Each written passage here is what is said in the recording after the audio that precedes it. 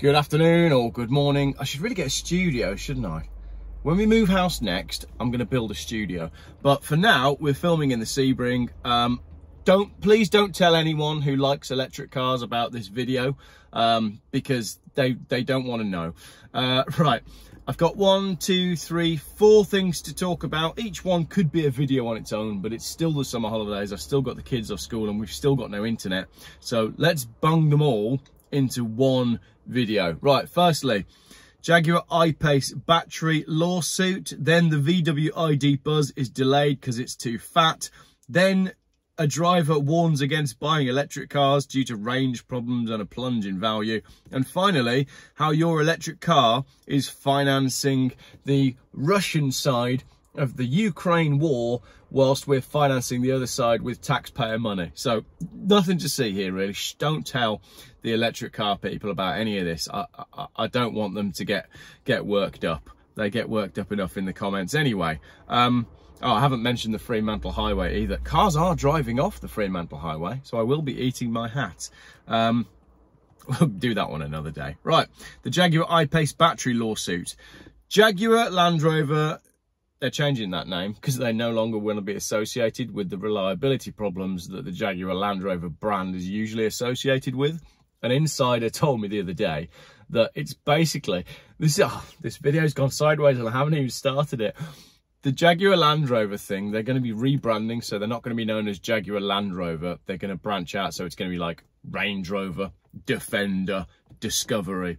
And it's basically because of Google AdWords, because if you put in Jaguar Land Rover reliability, you get a load of bad stuff that comes up about them being really unreliable. But allegedly, if you put in Defender or Range Rover reliability, it's actually quite good.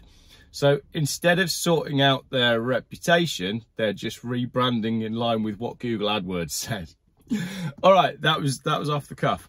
Jaguar Land Rover North America is facing a class action lawsuit regarding its electric iPace due to faulty battery packs.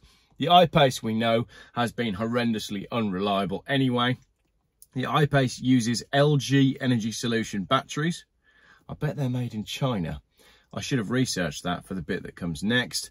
The same manufacturer that produced batteries for the Chevy Volt and Hyundai Kona Electric. There were several isolated incidents in which these vehicles caught fire, sparking questions about the battery packs. I bet the writer knew that they wrote that, didn't they? Sparking questions. In November 2020, LG Energy Solution initially denied that its battery cells were the source of the fires, but agreed to cooperate with the manufacturers. Yeah, it's not us, but we'll help you with your investigation. However, nearly a year later, LG Energy Solution agreed to pay General Motors £1.9 billion and Hyundai around £623 million as part of a recall. So there we go, electric cars burning themselves to the ground and battery manufacturers basically admitting liability. Next up, the Volkswagen ID Buzz camper van has been delayed due to weight issues. I'm really sorry to those of you who were looking forward to getting your hands on an electric camper van with a 200-mile range. 200 miles is just about enough to get me to the coast from here. So totally useless for people that enjoy camper vanning and like adventure, but there we go. The retractable roof version of the electric ID Buzz. Oh, I did review an ID Buzz as well. The link is here. And it basically involved me shouting, "Cool my feet, you mother!" quite a lot, which was my favourite part. A retractable roof version of the electric ID Buzz could exceed the weight limit of a typical European driving licence, which may affect its launch elsewhere. According to a report from the German outlet Edison, the ID Buzz California could weigh close to 7,700 pounds if it was released today, which happens to be the limit for the typical European Category B motor vehicle licence. If the VW ID Buzz California exceeds 7,700 pounds, most European drivers won't be able to operate it legally without a C1 licence that is meant for commercial vehicles like transport trucks. It's not going to be any good, is it, for a vehicle that is designed for leisure? Yeah, so you're going to need a C1 license to be able to drive your VW ID Buzz California to the coast. Not that you'll get there anyway, because the battery will run out before you get there. And when you do get there, the battery will run out whilst you're parked in your field, because you're using all of the electric stuff that's in the camper van, because that's what camper vans are all about. Makes absolutely no sense to me, but it gets better. Efforts to raise the Category B £7,700 maximum weight have been explored since earlier this year by the European Commission, according to the German automobile club ADAC. Under the proposed licensing rules, the new maximum would be £9,400, enough to safely put the ID Buzz California on European roads in the hands of ordinary drivers. Let's digest that for a minute. This is the same Volkswagen that decided that the diesel emissions stuff wasn't for them. So instead of making their cars engines fall beneath the diesel emission standards, they built in a cheat device so that the engine would know that it was being tested and it could change its emissions accordingly. The Germans quite like to cheat, and here they are again. Instead of making an electric camper van that falls beneath the weight bracket of the basic normal person driving license, they want to up the level of the basic normal person driver license. That's kind of hilarious, isn't it? So there we go. The ID Buzz California is too fat, and the Germans are responding by making sure that we are all allowed to drive heavier vehicles. Don't give people with driving licenses access to legally drive heavier things. People aren't very good drivers anyway. That should not be upped. It's been set at £7,700. Don't know what that is in kilos, for a reason. You can't just randomly up it by like £2,000 and a bit. Not on. All right, last one before we get into the China thing. Driver warns against buying electric cars after range problems and a plunge in Vauxhall Mocha values. This is brilliant. This is like a typical story from a British newspaper. A hotel manager has warned of electric car troubles and told drivers to think twice before forking out for an electric vehicle. Let me just say, while we're on this one, I could absolutely take my pick of articles like this. They are all over British newspapers at the moment. This one I chose based on one of the comments at the end, though. He bought the car, which is a Vauxhall Mocha, based on the fact that it's got a 209-mile range, but he's been struggling to get even 120 miles out of it. Again, take your pick on stories about electric vehicles not getting the range that has been claimed. All you Tesla people in the comments will be telling me how far you can go on one charge and how you just have to be more organised and how you just have to plan. Well, I was watching a petrol ped video the other day that said he had 10 apps on his phone to charge his electric car at various service stations. That's not where I want to be. I don't want 10 apps on my phone to be able to fill my car up. It's just absolutely shocking. So he bought the car based on 209 miles range. He's struggling to get 120 miles.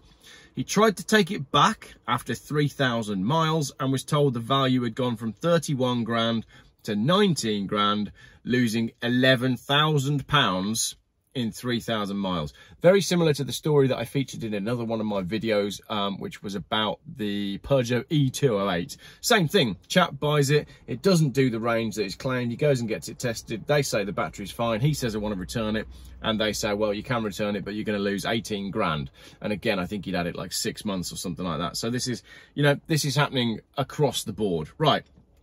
8 minutes in and we're finally into the meat of the video. So here's a much more serious one that landed in my inbox this morning. Hi Jeff, Xi of China has greenlit the supply of lethal weapons to Russia, even though China says that it is neutral. China has been doing this for months, as reported by the UK government, but denied it. So how does this affect electric vehicles? Well, China owns over 80% of the world's mineral mines that go into EV batteries. It means that anyone buying an electric vehicle or a Chinese electric vehicle will be directly funding China to support Russia and the illegal invasion / occupation of Ukraine. This will be a good one to slip into your next video. Take care, Ian. Thanks, Ian. Consider that slipped into this video. So, there's some links there which I'll put in the description. China dominates the global lithium battery market, as we know. We know that China makes all of the technology. We know that China makes all of the solar panels. We know that China makes all of the wind turbines. Neutral China is supplying Putin's forces with helicopters, drones, and raw materials, says the report. So let me get this absolutely straight. The UK has sent £5 billion to Ukraine to fight against Russia. The USA has sent, well, I tried to Google it. I got 200 billion, but that was then fact checked down to a measly 113 billion pounds.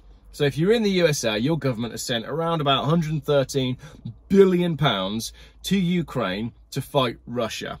Let's just put that number in context for a second. 13 billion, if $1 is 1 second, that's more than 400 years. It's actually 411.9506 years if each dollar is 1 second. So the USA spent quite a lot of money giving money to Ukraine to fight Russia.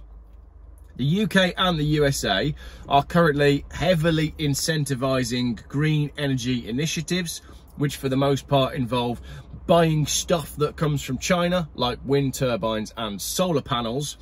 So we pay Ukraine via taxpayers' money to fight Russia, then we pay China for their stuff to fight climate change, and then China uses some of that money that we paid them to help fight climate change to arm Russia so that they can fight Ukraine, who we are paying to fight Russia. We pay, hang on, we pay the good guys some money so that they can fight the bad guys, whilst we also pay the bad guys some money for their stuff so that they can give that money to the bad guys to fight the good guys that we're paying. I like that one. This would be the, I really wanted to conclude this video by like painting my face and putting on a clown nose and putting on a clown wig, you know, like the meme. So maybe I'll post up the meme at the end of this video because, well, you tell me in the comments. We did a whole video about electric cars and we didn't even mention the fact that they're catching fire in the middle of the ocean. There is so much more that can be said about all of this, but yeah, struggling with the main flow of videos because I've got the kids at home and it's school holidays, and I'm trying my very best to just enjoy myself in these few short months that we've got left before the great winter lockdowns of 2023 commence. Give me your thoughts on all of that in the comments. Thanks for watching.